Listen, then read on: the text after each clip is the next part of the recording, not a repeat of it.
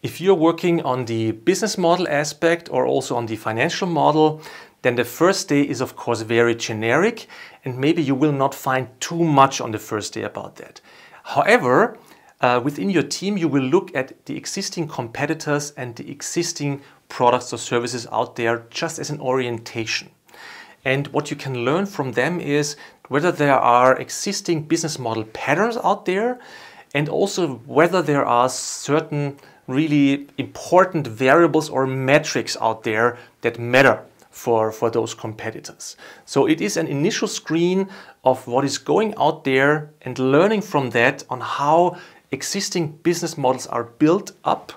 and what the most important variables or measures or metrics are that you need to consider for the future journey in the sprint.